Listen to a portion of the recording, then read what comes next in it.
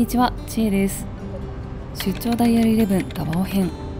初回の今回は2つのスポットに行ってダバオの歴史を学んでみたいと思います。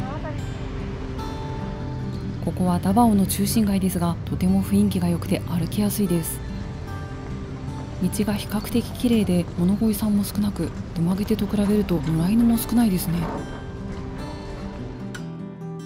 ご存知の方も多いと思いますが、ダバオはフィリピンで最も安全な街と言われています。実際に街の中を歩いてみて、その名声は伊達ではないと実感しました。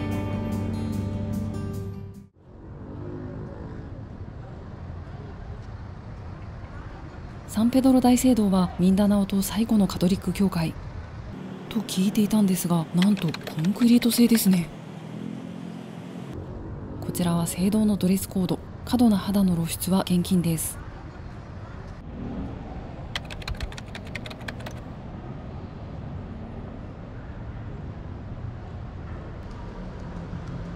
うわー、すっごく広いですね。こういった形状の教会は私は初めてです。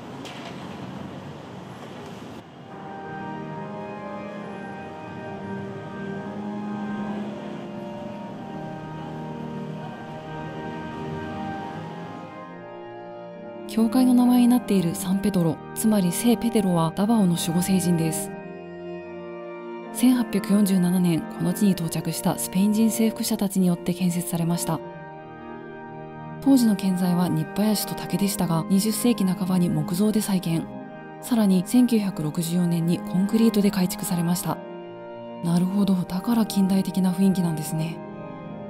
正面入り口の屋根はミンダナオ島のイスラム教徒の伝統船ビンタが十字架を掲げて水上を進んでいるイメージでデザインされています。イスラム教とキリスト教の共存の精神を表しているそうです。大聖堂のすぐ隣にベルタワーもありました。ベルタワーも近代的ですね。ドゥマゲテのベルタワーと全然違って驚きました。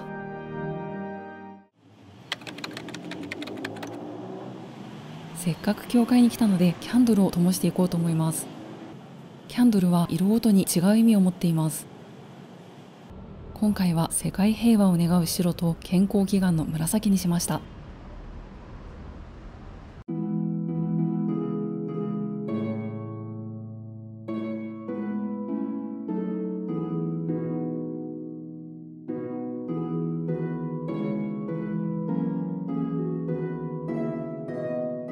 私はカトリックではありませんが、こうして教会でお祈りをすると心がとても落ち着く気がします。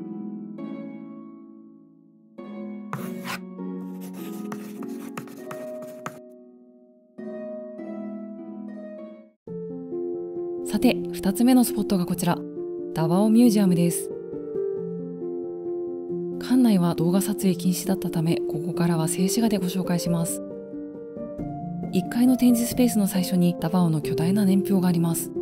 まずこちらで簡単にダバオの歴史を追ってみましょう。ダバオ地方に最初にやってきたのはネグリト族という人々だと考えられています。タリカット島では紀元前2700年頃と思われるネグリト族の石器が見つかっています。またミンダナオ島南部サランガニの洞窟では紀元前300年から紀元後500年頃の埋葬品が見つかっています。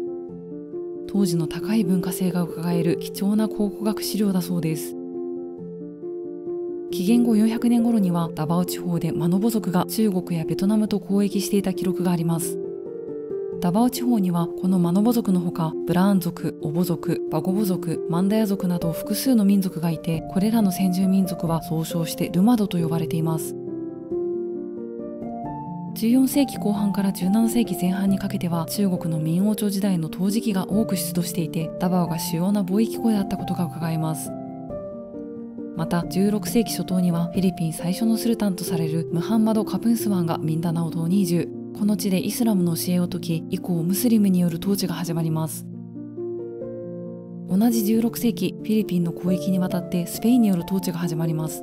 ミンダナオ島にもポルトガルやスペインの艦隊が到着しますが、この時点ではまだスルタンの統治下にありました。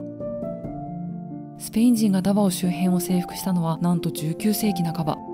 フィリピンの他の地域よりもかなり遅かったんですね。1900年にアメリカ軍が上陸し統治を開始。ここから多くの農園が開拓され、ダバオの経済発展が始まります。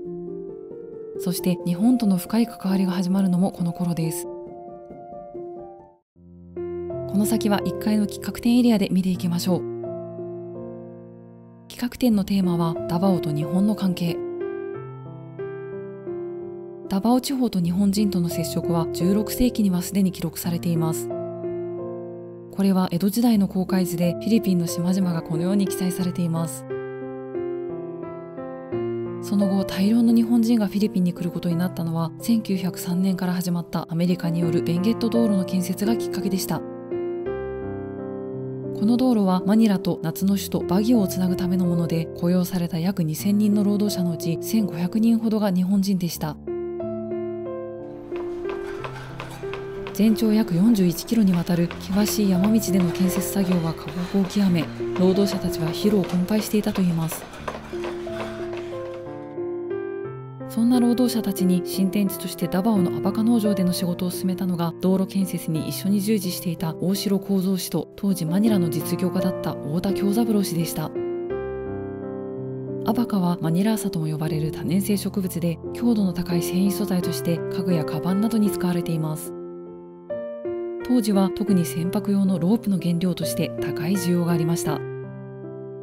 こうしてダバオにやってきた日本人労働者たちはやがて自身で農場を運営し、この種のアバカ産業を大きく成長させていきます。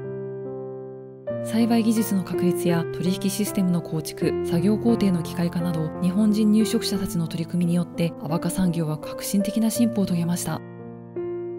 この時期、ダバオは最高品質のアバカ繊維の産地として世界的な評判を確立します。アバカ産業の発展とともにもたらされた秩序がダバオの社会全体にも反映されていきます。道路や灌漑設備、学校、病院などの整備が進みました。1938年にはダバオに住む日本人の人口は約1万8000人に到達。ミンタルと名付けられた日本人街には日本式の家屋、日本人学校、さらに神社まで作られ、見た目もまさに日本人の街だったといいます。急激な経済発展に沸く一方で、日本人による土地所有がどんどん広がっていくことへの反感も生じていました。当時、日本人は合法的に土地を得るために現地の女性と戦略結婚していました。1933年には日本人男性と現地女性の結婚は約200組を記録しています。利害関係を持ちながらも共に発展していったダバオの人々と日本人入植者たち。しかし1941年太平洋戦争が開戦。ダバオにいた日本人はアメリカ軍とフィリピン軍によって強制収容されました。しかし同年12月に日本軍がダバオを占領。強制収容されていた日本人は解放されましたが、一方で多くのフィリピン人が殺害されました。その後、ダバオの日本人社会はどうなっていったのか。情報ポータルサイトダバウォッチで日系2世として当時を生きた田中愛子さんのインタビューが掲載されています。当時の詳細な状況を伺い知れる貴重なインタビューで、とても読み応えがあります。概要欄にリンクを載せているので、興味がある方はぜひ見てみてください。